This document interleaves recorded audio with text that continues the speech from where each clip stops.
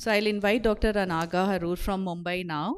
She's a very eminent, prominent anterior segment cataract refractive surgeon in Mumbai with a large practice, and also is one with the highest number of votes yesterday. So the podium is all yours.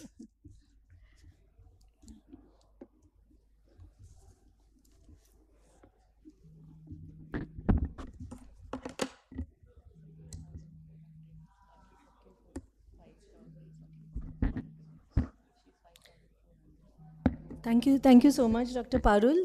At the outset, thanks for including me in your IC. It's a pleasure, and I have thanks for the votes also, and for all the support. So, my topic would be managing astigmatism as well as presbyopia. So, these are the two culprits that would cause a blurred vision to us, both presbyopia as well as astigmatism. So a simple monofocal today is not the one-stop solution. The yardstick is the 2020 youthful unaberrated human eye, which obviously we cannot meet, but we plan to meet. And the holy grail today is to give good far, good near, and good intermediate vision. But the challenges are not only in patient selection, but what kind of lens they would put, good patient counseling, and a precise biometry and surgery. Like Dr. Parul has already mentioned, the first thing that you do in a patient for a multifocal workup is even before you touch the eye, you need to do the biometry. See that the cornea is pristine, no anesthetic has to be put. It should not be a patient where dilatation has already been done, though I know in very busy practices, and if a patient has come from very far away and cannot come back again, sometimes we end up doing it, but that's not the ideal way. And if you're planning a multifocal, then you should call the patient back. So in our practice, we make it a policy to repeat readings at least twice, so that you ensure that these readings are repeatable. Also look at the ocular surface topography, especially if you are planning a toric multifocal and OCT macula, and also look at the scotopic pupil. So we already have seen how you can choose a suitable candidate, and a person who asks too many questions is too finicky and has going to keep coming back to you. And always ensure that you have a relative along with the patient, and explain to the relative also equally, so that he understands what exactly the patient is going through and what he can expect. Avoid patients who are regularly driving at night, very cynical, hypercritical patients. Now, patient, for example, like this, you have to do a complete good clinical examination, slit lamp examination, and look at this. If it's an irregular astigmatism, and that is why topography in these patients becomes very important. You could have a corneal wavefront which is showing a vertical coma like this. So even if there is an EBMD and you have not picked it up, especially if it's a dilated pupil and advanced cataract, sometimes it's very easy to miss these patients. So you can go really awfully wrong, and these are red flags. Something like this, which is causing irregular astigmatism and can affect your visual outcomes. Now, this was a 65-year-old patient, and that is why what I meant was, when you do 2 or 3 readings and you see this variability in the K readings, it was basically a patient who was a chronic diabetic with a poor ocular surface, which will lead to discrepancy between the instruments also. In all our patients who have been high myopic, also ask for history of contact lenses, and then ensure that they are off lenses for at least a week before. Criteria for exclusion are all these. Preoperatively look for changes in the cornea, macula, optic nerve, if there are any traumatic history of trauma, if there's any zonular dehiscence. Large angle alpha, which also probably it could be a hype, but if it's a high hypermetropia, then you need to be a little careful. And intraoperatively, if you have a significant PC tear or a zonular dialysis, you have to take a lot of precautions. Now, coming to management of preoperative astigmatism. Earlier, it was the general practice that probably less than 0.75, you go in for a plain multifocal, and beyond that. But I have moved away from this, and I'll tell you what I do, and where we discuss options of toric multifocals depending on the affordability of the patient, or use femto relaxing incisions or LRIs, and probably, as we discussed, laser correction in the second procedure. And yes, like we said already earlier, if there is a misalignment of the toric lens, why is it extremely important? Is if there is a problem in the capturing of the data, if your keratometric reading is imperfect and your alignment is imperfect, then you are bound to have imperfect visual outcomes, and you need to be very wary in these patients. Even ensuring that the, as I said, data capturing, if it's a tilted eye, then you can see how a 1.74 has changed to a 1.9, and this itself can induce astigmatism. So which is the best IOL for my patient? And today we are spoiled for choice, and we end up being a matchmaker, like Dr. Parul has very clearly defined to us. So now let's see a few scenarios. This is an against the rule astigmatism. Now I am here showing no financial interest. I am here showing some cases which I plan on the Varion, but you can easily use the online Barrett toric calculator for this. Now look at this patient. If you can see in the top, the cylinder is around 0.47. The flat axis is vertical. So it's the against the rule astigmatism patient. This patient has come to us for spectacle independence for cataract surgery. It's a 0.47. How many of us would use a plain toric multifocal for this, multifocal for this patient? If it's a 0.47, conventionally we would say yes. Why not? Because it's even less than 0.5, right? Now let's see what happens with a 0.47. If I actually go and plan, and I'm not considering posterior corneal astigmatism, and I plan the eye, the treatment, and look at what the expected outcome says in the yellow. The cylinder which is residual going to be at the end of surgery is 0.93. So a 0.47 has changed to a 0.93, which is, I think, quite high if you are planning a plain. That's what. I'm just coming to it. So here you can see the SI is 0. Now, if you have a 2.8 millimeter incision, like I'm showing there, SI is 0.3, it comes down to 0.63, which is also not very less. So you can plan. See, here I've taken a non-toric, the TFNT00. That's a non-toric trifocal, which is giving us a residual outcome of 0.63. Now, what if I choose a toric, which is the next one, and look at what happens to my residual astigmatism is 0.02. So which is better? Why should I leave behind a 0.63 when I can upgrade to a toric and get a residual of 0.02? That is for us to decide depending on how much perfection you are aiming at. So this was the first. So this was the T20 that we are taking, and we are leaving behind a 0.02. Now, suppose you don't want to do this, and the patient says, I don't want a toric trifocal, I cannot afford it. At the same time, I want spectacle independence. What is the next thing you can do? If you opt for the paired arcs, as you can see here, so there are these paired arcs that you can put, and if you're using a femto, you can use femto relaxing incisions, and then again, you can achieve a 0-0. That means you can do one of the two. Both can work. So this was a patient whom we had done like this, and we finally achieved good outcomes. Now let's see another scenario which is with the rule. As you can see here, it's a 0.67 and flat axis is at 9 degrees. So it is a with the rule astigmatism. Now if I consider the TFNT 100 and no arcs, so what is the 1 minute. So this is a 0.67. 1 minute. Is this the same thing? Yeah. Look at the cylinder that we are leaving behind is 0.19, and I'll just go back to this. Yeah.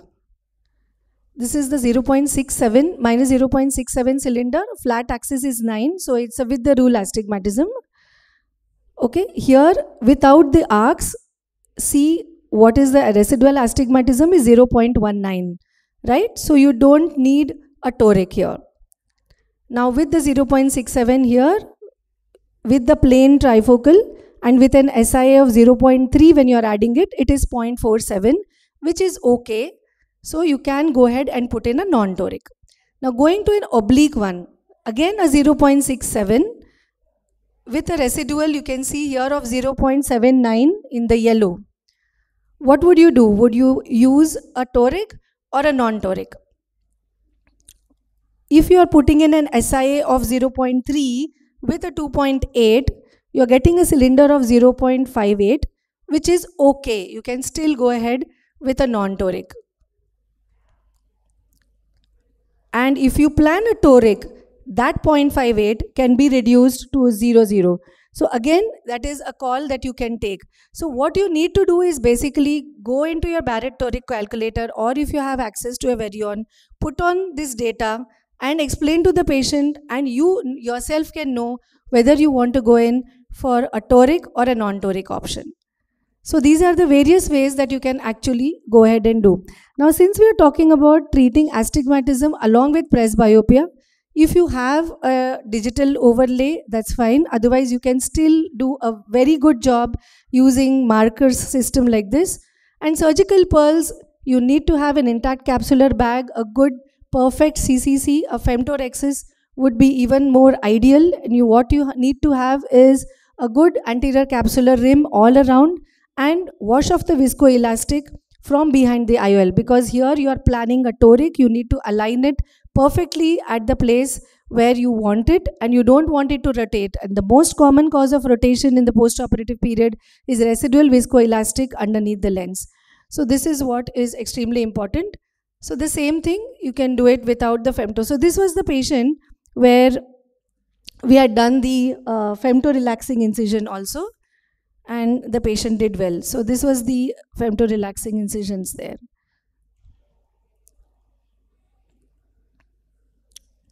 So the same things. So intraoperative exclusion criteria, suppose you have an event on table, you need to take care, keep a backup in all these patients, and you have to take the call depending on the intraoperative situation, what you want to do. So a patient comes to you with needing spectacle independence. 3 questions that we ask to our patients: how much computer work is he doing, how much reading per day, and if he's doing any night driving.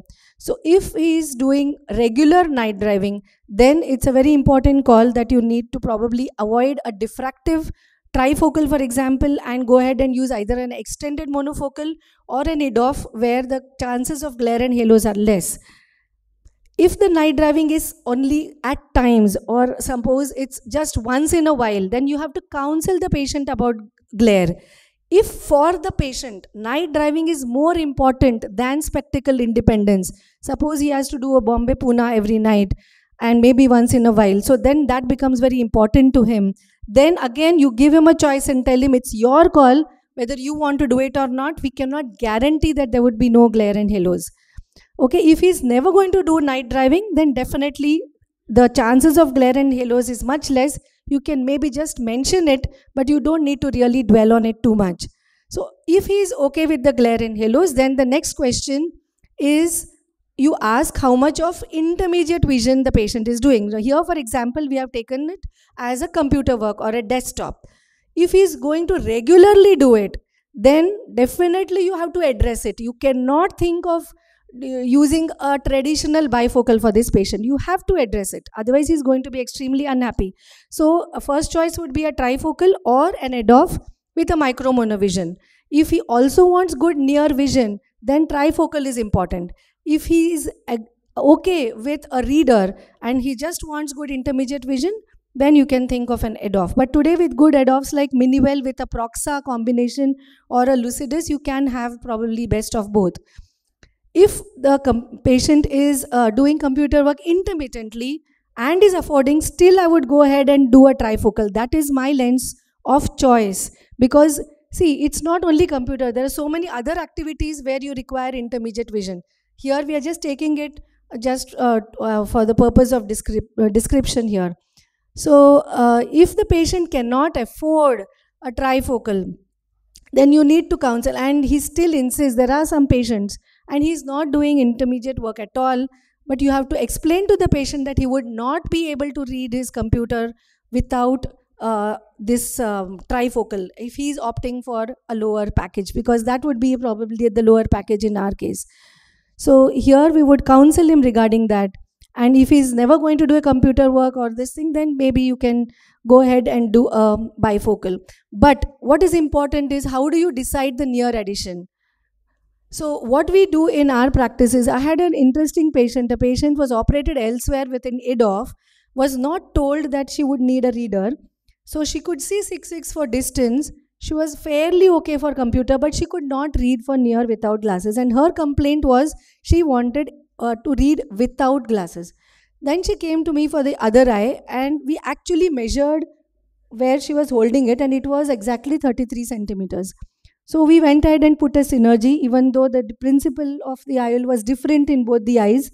Thankfully, even after completely explaining to her and counseling that the two eyes are going to be different, she accepted it well, she's happy. That's another issue. But what is important is, at what distance the patient's maximum work is going to be. You probably have to actually measure it, and then you are sure that whatever lens you're going to use is going to be fine. No matter what lens is chosen, do not make a promise for 100% spectacle independence. And yes, just touch upon the dissatisfied patient. The 7 C's is something we all need to remember. Always try to do the second eye as early as possible, so that we can have a better neuroadaptation. Residual cylinder is something which should never be left behind, and that is why so much of planning is required. And early PCO needs to be treated, because it's going to reduce contrast sensitivity, so you need to do a YAG early if at all the patient develops. CME could be missed, and that needs to be diagnosed early. Look at the corneal and ocular surface, centration of the IOL.